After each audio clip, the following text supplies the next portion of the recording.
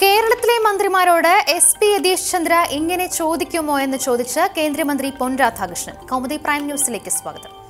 ശബരിമലയിൽ ദർശനം പൂർത്തിയാക്കി കേന്ദ്രമന്ത്രി പൊൻ രാധാകൃഷ്ണൻ സംസ്ഥാന സർക്കാരിനും എസ്.പി. യതീഷ് ചന്ദ്രയ്ക്കുമെതിരെ നടത്തിയത് രൂക്ഷ വിമർശനങ്ങൾ. ശരണം വിളിക്കാൻ തീർത്ഥാടകർക്ക് ഭയമായിരിക്കുന്നു.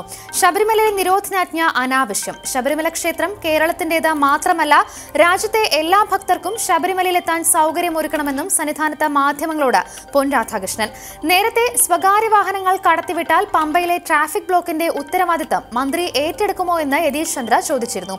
ഉത്തരവാദിത്തം ഏറ്റെടുക്കാൻ ാവില്ലെന്ന് പറഞ്ഞ കേന്ദ്രമന്ത്രി പിന്നീട് കെ.എസ്.ആർ.ടി.സി ബസ്സിൽ പമ്പയിലേക്ക് യാത്ര തുടരുകയായിരുന്നു. കേന്ദ്രമന്ത്രി പൊൻ രാധാകൃഷ്ണൻ എസ്.പിയെ വിമർശിച്ചത് ശബരിമലയിലെ നിരോധനാജ്ഞയിൽ പോലീസിനെതിരെ ഹൈക്കോടതി വിമർശനം നടത്തിയതിന് പിന്നാലെ. ചില പോലീസ് ഉദ്യോഗസ്ഥർ നിയമം കയ്യിലെടുത്തു എന്ന് കോടതി. നിരോധനാജ്ഞ നടപ്പിലാക്കിയത് അതിന്റെ ഉദ്ദേശശുദ്ധിയോടെയാണോ എന്ന് ചോദ്യം. വിശ്വാസികളിൽ പോലീസ് നടപടി ഭീതി ഉളവാക്കുന്നു. ശബരിമലയിൽ നിന്ന് അന്യസംസ്ഥാനക്കാരായ ഭക്തർ എന്തുകൊണ്ട് മടങ്ങിപ്പോയി എന്നും കോടതിയുടെ ചോദ്യം. അതേസമയം മാസപൂജ സമയത്തും ചിത്തിരയാട്ട വിശേഷത്തിനും സംഘർഷമുണ്ടായി എന്ന ഐ.ജി. വിജയ് സാഖറെയുടെ റിപ്പോർട്ട്. യഥാർത്ഥ വിശ്വാസികൾക്ക് തടസ്സമുണ്ടാകാതിരിക്കാനാണ് നിരോധനാജ്ഞ പ്രഖ്യാപിച്ചത്.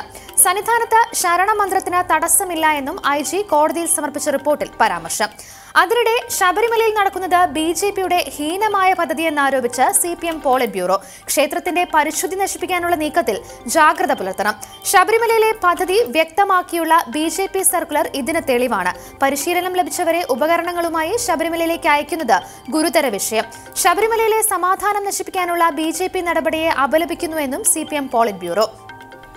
വിശ്വാസത്തിന്റെ പേരിൽ കേരളത്തെ ഭിന്നിപ്പിക്കാൻ ശ്രമമെന്ന് മുഖ്യമന്ത്രി പിണറായി വിജയന്റെ പ്രതികരണം.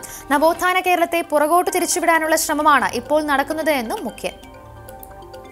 എല്ലാം ചോർത്തുന്ന സിബിഐ തലപ്പത്ത് ഉണ്ടായ തർക്കം പുതിയ തലങ്ങളിലേക്ക്. അധികാര തർക്കത്തിനിടെ രാജ്യത്തെ സുപ്രധാന പദവികളിലിരിക്കുന്ന വ്യക്തികളുടെ അടക്കം ഫോൺ ചോർത്തിയെന്ന് ആരോപണം. സിബിഐ ഉന്നത ഉദ്യോഗസ്ഥർ തന്റെ ഫോൺ വിവരങ്ങൾ ചോർത്തിയെന്ന് ദേശീയ സുരക്ഷാ ഉപദേഷ്ടാവ് അജിത് ഡോവൽ രാകേഷ് അസ്താനയുമായി സംസാരിച്ച വിവരങ്ങളും കേസുമായി ബന്ധപ്പെട്ട് ഉദ്യോഗസ്ഥർക്ക് നൽകിയ നിർദ്ദേശങ്ങളും ചോർത്തിയെന്ന് ആരോപണം. കൈക്കൂലി കേസിൽ ആരോപണ വിധേയനായ സിബിഐ സ്പെഷ്യൽ ഡയറക്ടർ രാകേഷ് അസ്താനയ്ക്ക് വേണ്ടി അജിത് ഡോവൽ ഇടപെട്ടുവെന്ന് കോടതിയിൽ സിബിഐ ഡിഐജി മനീഷ്. ഡോവലും രാകേഷ് അസ്താനയും നടത്തിയ ഫോൺ സംഭാഷണം ചൂണ്ടിക്കാട്ടിയാണ് മനീഷ് സിൻഹ നിർണായക വിവരങ്ങൾ കോടതിയെ അറിയിച്ചത്. നേരത്തെ സിബിഐക്കുള്ളിലെ ഇത്തരം വിവരങ്ങൾ പുറത്തുവരുന്നതിൽ കോടതി അതൃപ്തി പ്രകടിപ്പിച്ചിരുന്നു. കശ്മീരിൽ ജനഹിതം. ജമ്മു കശ്മീരിൽ സർക്കാർ രൂപീകരിക്കാൻ ധാരണയുമായി വിശാല പ്രതിപക്ഷ സഖ്യം. താഴ്വരയിൽ സർക്കാർ രൂപീകരണത്തിന് സാധ്യത തെളിഞ്ഞത് കോൺഗ്രസ്, PDP, നാഷണൽ കോൺഫറൻസ് എന്നീ പാർട്ടികൾ ധാരണയിലെത്തിയതിനെ തുടർന്ന്. PDPയുടെ അൽതാഫ് ബുഖാരി മുഖ്യമന്ത്രിയാകുമെന്ന സൂചന. നേതാക്കൾ നാളെ ഗവർണറെ കണ്ട് സർക്കാർ ഉണ്ടാക്കാൻ അവകാശം ഉന്നയിച്ചേക്കും.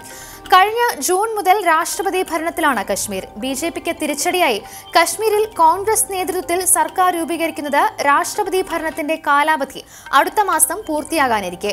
89 അംഗങ്ങളുള്ള ജമ്മു കശ്മീർ നിയമസഭയിൽ മെഹബൂബ മുഫ്തി സർക്കാർ കഴിഞ്ഞ ജൂണിൽ രാജിവെച്ചത് 25 അംഗങ്ങളുള്ള ബി.ജെ.പി പിന്തുണ പിൻവലിച്ചതോടെ.